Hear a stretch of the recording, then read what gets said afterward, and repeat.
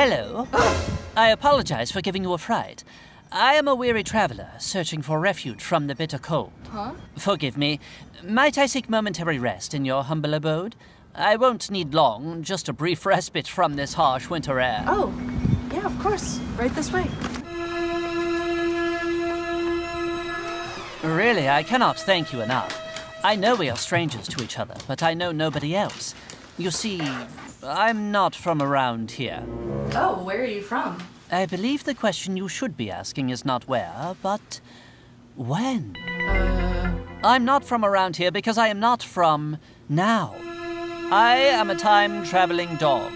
I come to you from Regency-era England, the Lord's year 1810. I've come to complete a mission I cannot divulge to anyone, not even you, my kind savior on this bitterly cold day. A time-traveling dog? Yes. You may be surprised, though my early 19th century apparel may have given me away. I'm sure it's not every day you see a dog in a top hat such as mine. You're not wearing a top hat. I'm naked? So how do you travel through time? I didn't think that was possible. Now that I cannot tell you. As I said before, I am here on a secret mission. All I ask of you is some brief shelter, and perhaps, if you could spare it, some sustenance. Oh, of course. I actually have some leftover dog food. No, sorry. You see, in 1800s England, we didn't dine as your modern canine friends do. Your dog food could make my tummy ouchy. We ate as our human companions did. Cookies. Beautiful iced cookies. Oh, well, you're in luck, because I do have some cute cookies. And a spot of tea, thank you, darling. Yeah, I can give you some tea. I shall just roll around on the ground here. Here you are. I cannot thank you enough. Oh, my dearest friend, I am much obliged. Oh, wow. You really like that, huh? Oh, that was simply divine. And now I shall be able to carry out my orders with a clear mind and a full belly. Sure, I'll just clean up. A time-traveling dog? How preposterous. Everyone knows dogs can't travel through time. We can only talk. Foolish humans. Soon all the pretty iced cookies in the city of Chicago will be mine.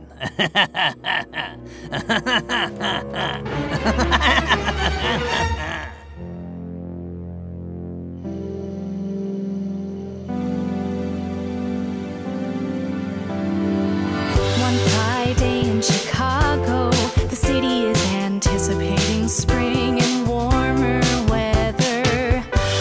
Lucianne, Present Meredith were working at the planetarium together.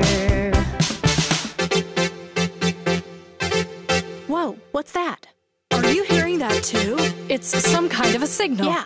According to my calculations, it's coming from outer space. A signal from another world? Wow! The signal comes through, they gotta chase it, 'cause something's trying to reach them. It might be trying to teach them something. They've got a new job to do, they gotta face it.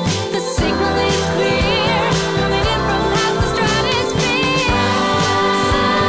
Signal, they got a wild signal. Yes, it's a wild signal for you and I. Yeah, yeah. Stay tuned after today's episode for a special announcement.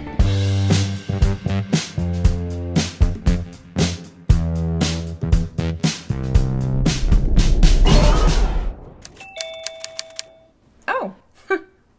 Hey, Brian. What's up? Hey, so I just wanted to throw this at you. So I had this idea. I've been gathering like this huge gigantic data set, and I was thinking like, what if I could put together this machine learning model that so perfectly predicts the future that it's basically like time traveling. I mean, you know, just what if? Wait.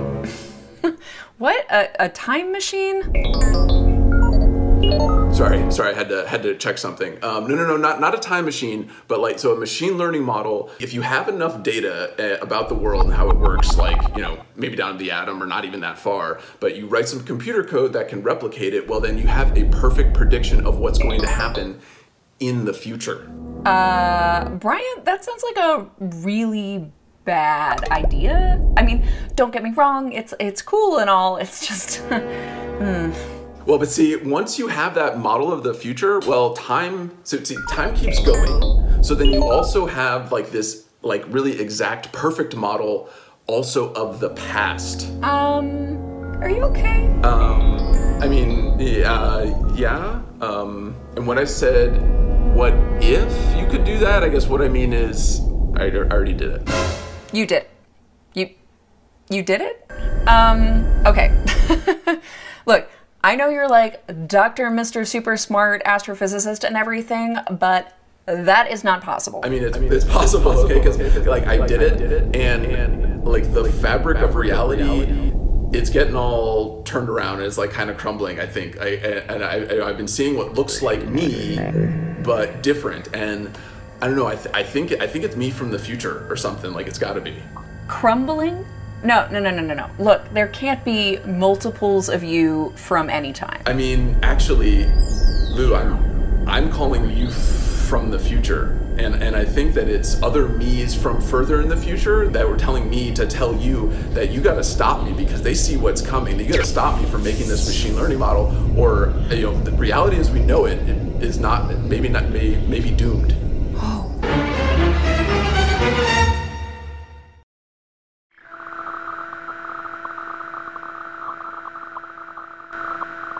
I know what you're thinking, I see it in your eyes. The time machine is blinking, and you theorize. If you turn all the dials and knobs just right, you might be a hero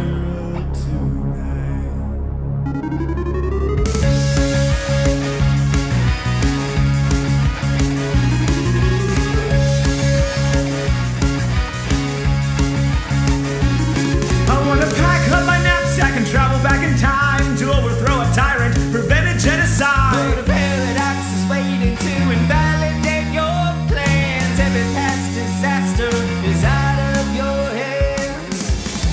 Well,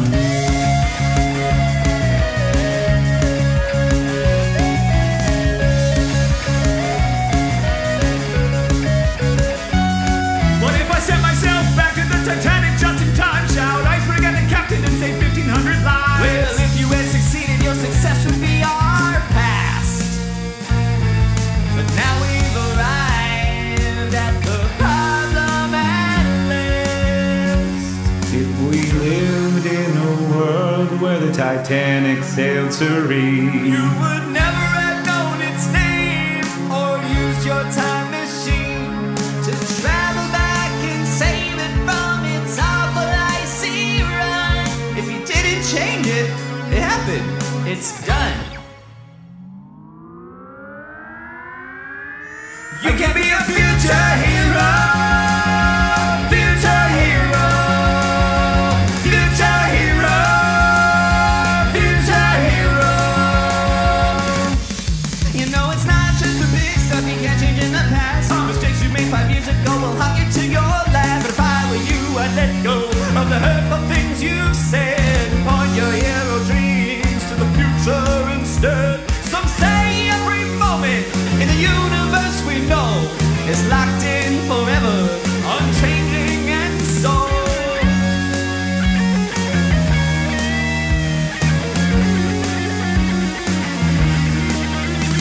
The particles and the forces that make you you also determine the things you will do.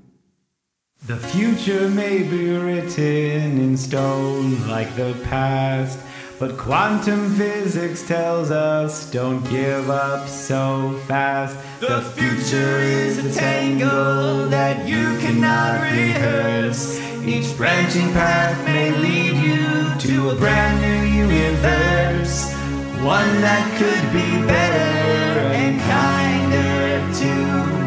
Whether we get there is up to you. Never be a future hero. Future hero. Future hero. Future hero.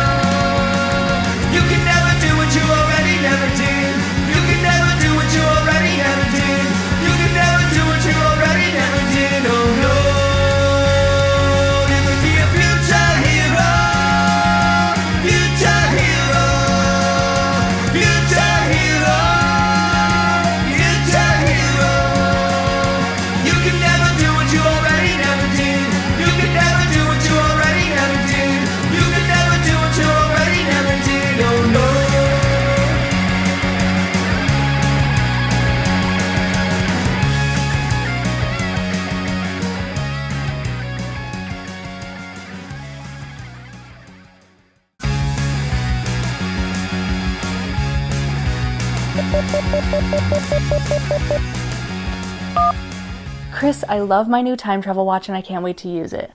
Send.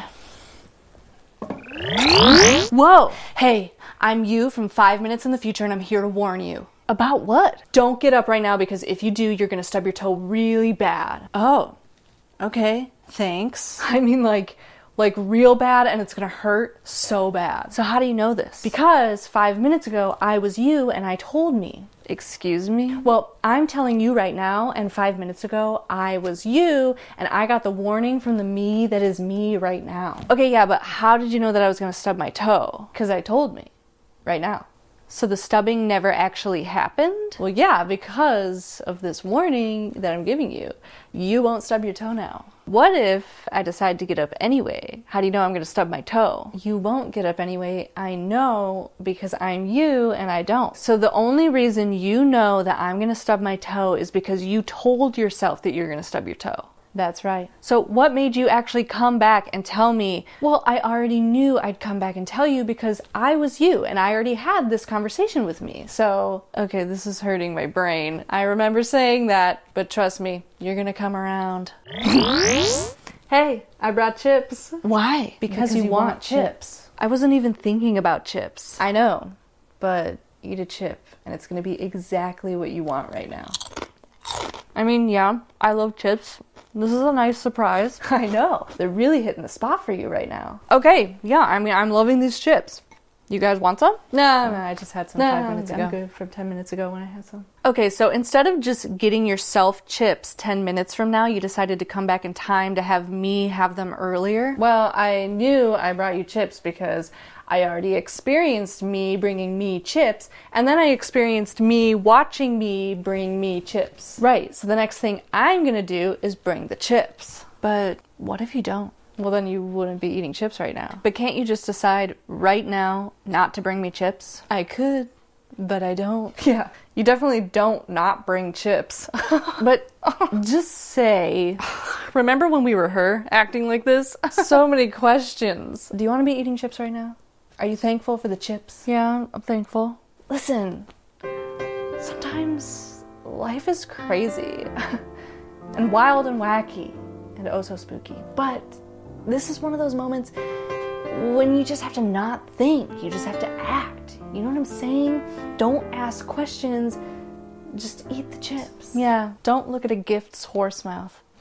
I know that phrase is wrong. Right, because I Google it when I go back to get the chips, but I'm actually not going to tell you what the real phrase is. Right, because then I would know the right phrase from 5 minutes ago, and then this exchange wouldn't have happened. Right, but it did. But I can definitely tell you it's not a gift's horse mouth. These are actually the best chips. Now we're talking. Yes. Yeah. I gotta go grab chips. Bye. Okay, bye. Well, I guess I gotta go. I'm about to stub my toe 5 minutes ago.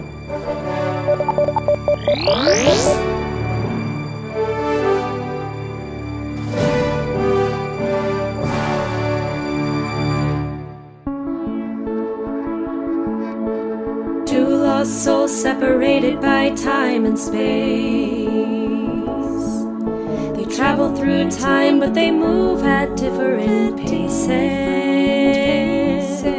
One in a ship while the other is on the ground. One floats away while the other is gravity bound. As the days crawl by for one, for the other it's ours. With time and space between, among the stars and the flowers. Space-time is a small town sometimes, but these two souls pass each other by. As time changes both of them however they move, and the space they choose will change time too.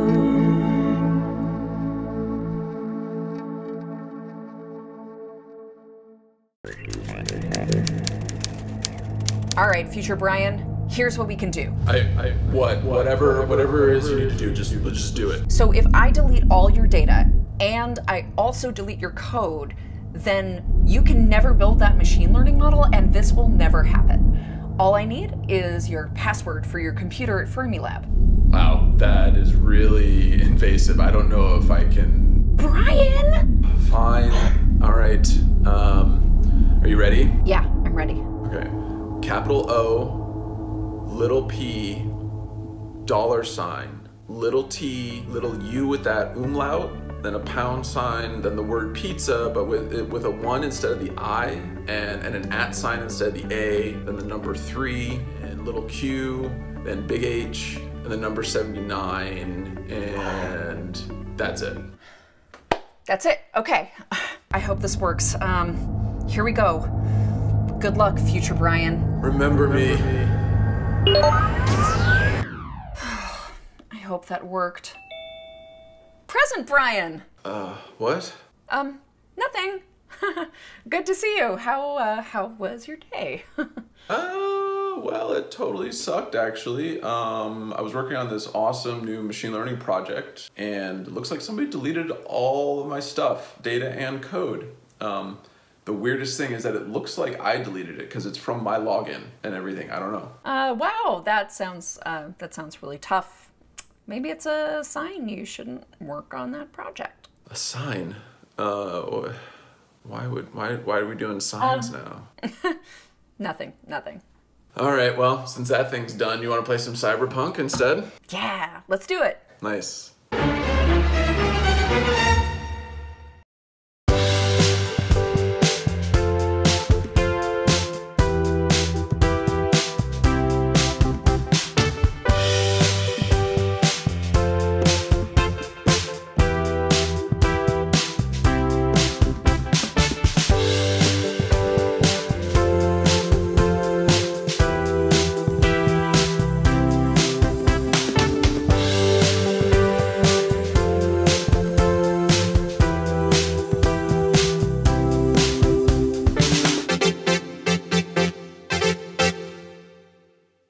And now for our special announcement.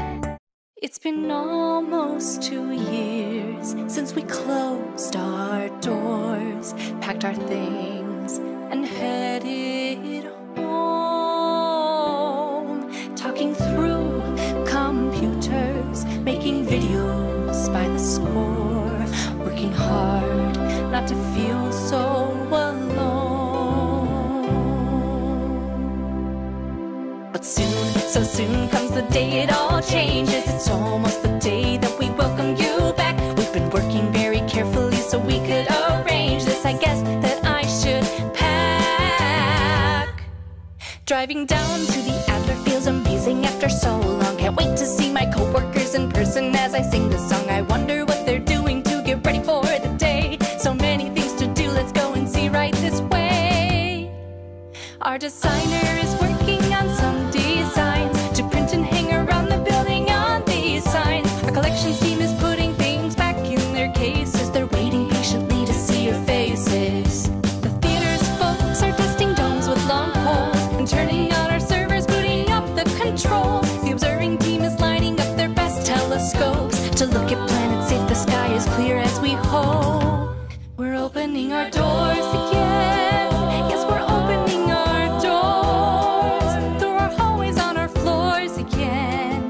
Come on in, welcome back, explore.